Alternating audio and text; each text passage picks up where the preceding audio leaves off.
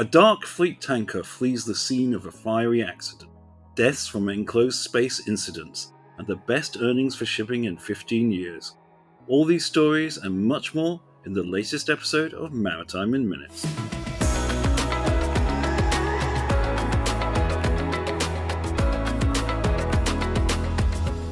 Hi, it's Marcus Hand, editor of Seatrade Maritime News here, with our July news roundup, Maritime in Minutes, and I'm joined by our correspondent, Gary Howard.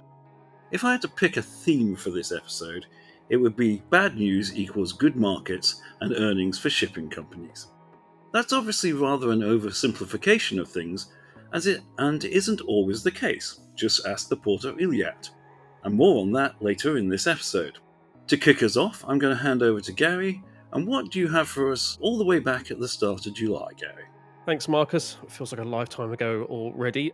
This might go against our broad understanding of the container shipping market, but my first pick was a story from Nick Savides on a potential shortage of container ships in the short to medium term.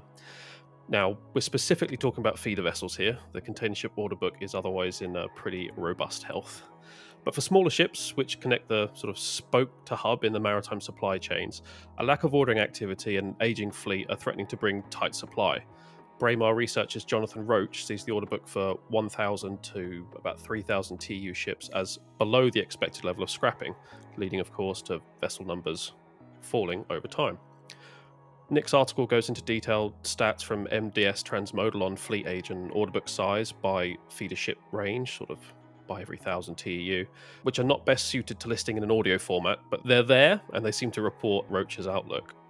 Dynamar's Darren Wadey thinks there are some novel solutions to this issue, including adding mainline services to ports that are currently being served by feeders.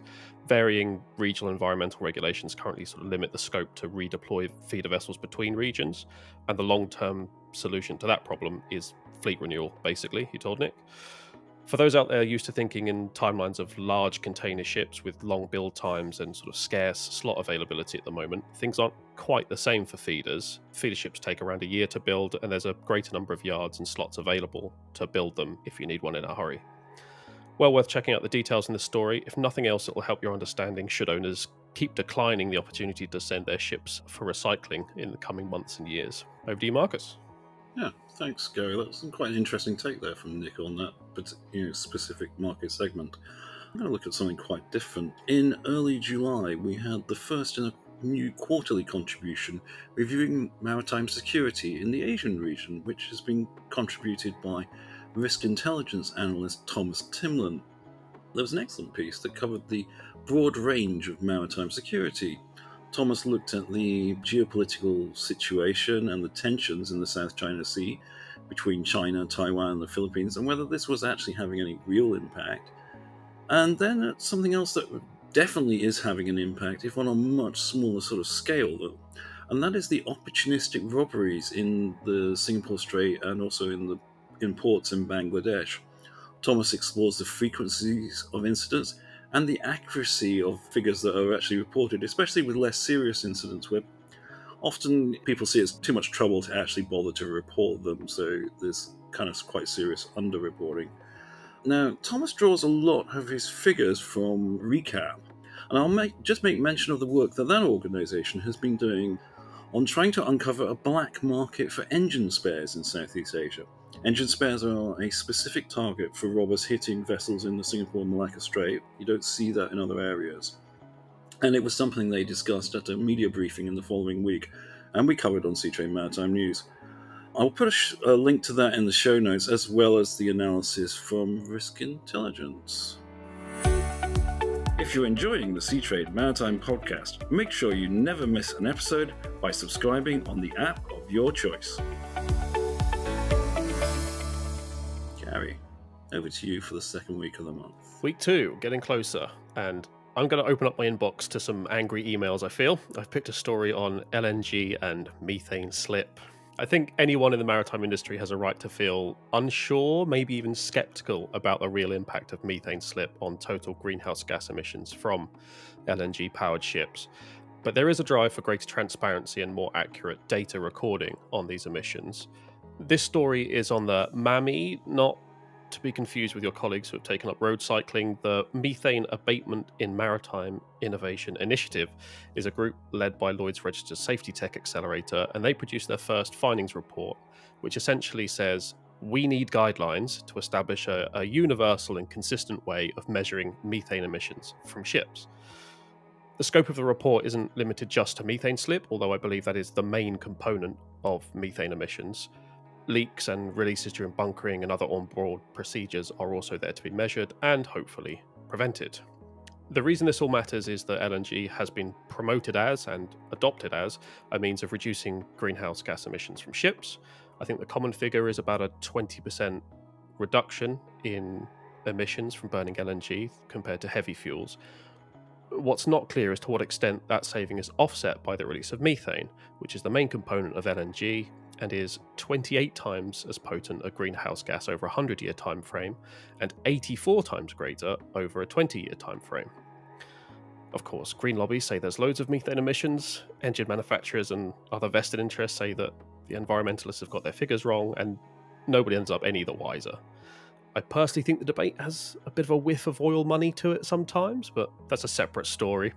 The reason these methane emissions can be kept reasonably quiet and obfuscated for now is that emissions regulations at the moment in maritime are almost entirely focused on CO2. That is changing in the EU and is expected to change at the IMO in the next couple of years, as the report notes. The good news from MAMI is that, such a weird thing to say, is that there are technologies out there to measure these emissions. They just need proper testing and maybe some adaptation for use in maritime settings. Marinizing, I suppose they call it. The story contains a link to download the report, which contains advice to ship owners throughout. It's really well structured and a pretty decent read. Hopefully, the call for an agreed means of measuring methane emissions will be great news to environmentalists and the LNG lobby alike, who will agree terms and let the data speak for itself. What do you think of the odds of that one, Marcus? Yes. Well, probably about as likely as we're going to get a sensible acronym for a shipping organisation. But it would actually be good if they could agree and we could get set some standards like this, because I find one of my problems with this is that I find it just kind of a bit too adversarial. It's like, we can only use green fuels, anything fossil fuels based is a waste of time, but the reality is the green fuels aren't really there yet in the quantities we need, so there probably does need to be a middle path. Absolutely. Just look at Maersk, turning to LNG from, well, not necessarily from methanol, but adopting some LNG ships recently. It's quite a big change. I'm going to turn my attention to something quite different, but another big ongoing story, and that is the disruption that's been caused by the Red Sea crisis. Overall, the Red Sea crisis has actually been rather good for much of shipping in terms of earnings, and that's something we'll be discussing later in this episode. However, if you own infrastructure in the region, the effects it's having are rather more negative, as diversions around the Cape of Good Hope mean less customers, and this has been perhaps most obviously evidenced by the performance of the Suez Canal. The most read story on Seatrade Maritime News in July was actually on the port of Eilat in Israel. Situated on Israel's southern Red Sea coast, the impact of the Houthi attacks on shipping has drastically reduced that port's volume of business, pushing it into bankruptcy. Our correspondent Nick Savides reported that the port of Eilat had been forced to ask the Israeli government for financial assistance after volumes dropped by 85%. In fact, it could be even more than that, because in a meeting with the Israeli Parliament or Knesset Economic Affairs Committee on 7th of July, the port's CEO Gideon Goldberg said there had been no activity at the port for 8 months and no revenues coming in. So pretty obvious to see what the problem is there. The Port of Eilat is the first facility in the region to see such a drastic loss of business, and yes, Israel itself is a specific target of the Houthis' aggression and people who use its ports. However, it appears there is no end in sight to this crisis, so it may well not be the last infrastructure facility to seek help.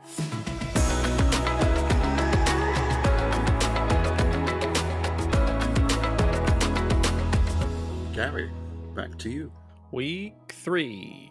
And Intermanager released some data on accidents on ships as it submitted its information to the IMO for a meeting later in July.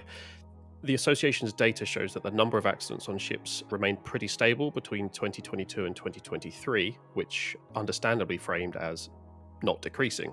Intermanager would like to see fewer accidents on ships. Even more worrying, though, was an increase in casualties from closed space incidents. There were 14 such incidents both in 2022 and 2023, but 18 casualties in 2022 and 34 casualties in 2023. Enclosed space incidents are not unique to shipping, and there are plenty of reports of similar events happening on land.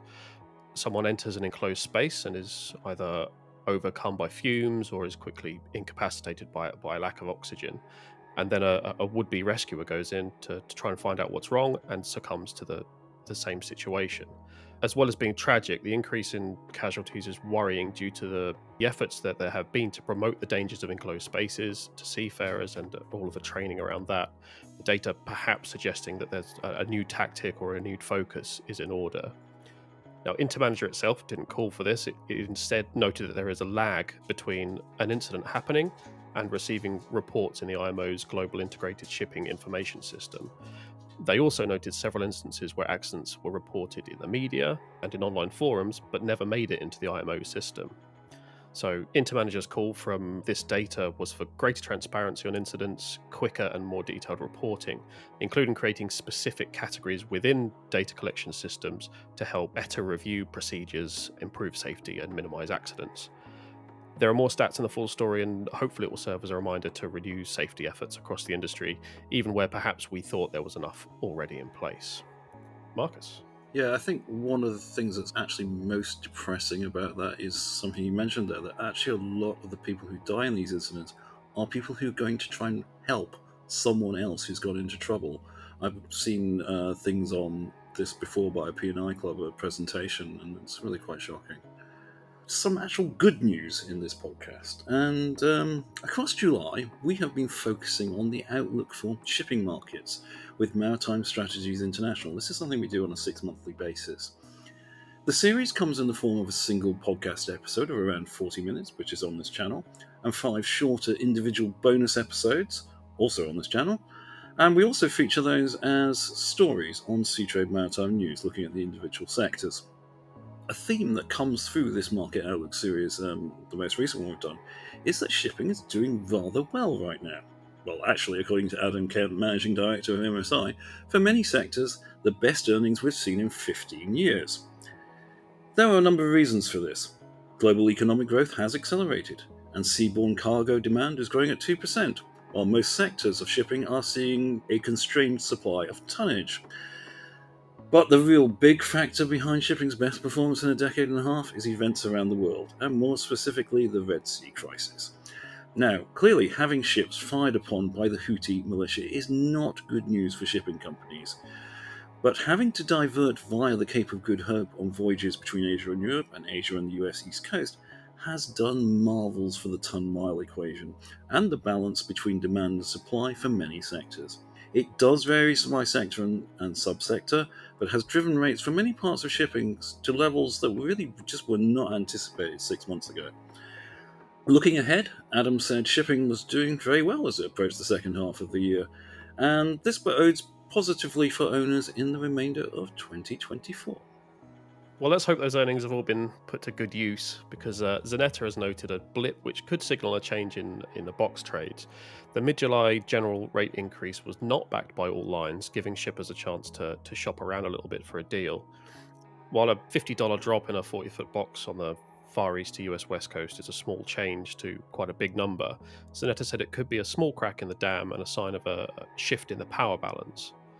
There are plenty of reasons shippers might not see tumbling rates in the coming months: labour disputes in the US and Europe, potential political shift in the US, or demand dropping off after a much discussed early peak season. But let's not forget the real cause of high rates, and that's the Red Sea crisis. Nick has another story in the same week on the Red Sea crisis hitting its peak impact on container shipping as line schedules are fully adjusted to rerouting. Search for Red Sea crisis reaches peak impact on box ships on SeaTradeMaritime.com for that story as well. Thanks, Gary. And we've had a lot on the Red Sea crisis in this episode, but I think that just underscores how much impact it is having on shipping. Moving on to another topic, the dark or shadow fleet was back in the news with the fiery collision between the Singapore-registered product tanker Hafnia Nile and the Sao Tome and Principe-registered VLCC Ceres 1 off the east coast of Peninsular Malaysia. The collision took place on 19th of July, and a rescue operation saw 2 of the crew of 40 from the VLCC being airlifted to hospital in Singapore. All 22 crew on board the Hafnia Nile were rescued and transferred back to Singapore on a naval vessel. However, 24 crew remained on the Series 1, ostensibly for firefighting, but as we reported the following Monday, there was rather more to this story. Over the weekend, the Series 1 went dark, turning off its AIS transponder, and disappeared. The Malaysian authorities went in search of the missing tanker and found it 28 nautical miles northeast of Tioman, being towed away by 2 tugboats. The Malaysian authorities detained the Series 1 and arrested the 2 tugboats. They have since towed the VLC back to a port in Malaysia. Contradicting earlier statements, the Director General of the Malaysian Marine Department, Captain Muhammad Halim Ahmed, said on the 30th of July that the Series 1 did not flee the scene, and rather its anchor chain was cut in the collision, causing the tanker to drift. For the last 6 years, it's been owned and operated by a little-known Chinese company, Shanghai Prosperity Management, and according to Reuters, its last cargo in March this year was sanctioned Iranian crude. Sao Tome and Principe is hardly a major flag state. I'll be honest, I had to look the country up on a map to find out where it was. According to the Aquasis database, the tanker's last port state control inspection was in 2019, and there are questions as to whether the vessel has any insurance. That must be particularly unwelcome news to the owners of the Hafnia Nile, I'm sure. All being said and done, the accident highlights the very real dangers to life and the environment that the dark fleet poses. Fortunately, no one died this time, but next time we may not be so lucky. And for the last week of the month, Gary is off on a much-deserved holiday, so I'll be handling that myself. Thanks, Marcus. See you on the next one.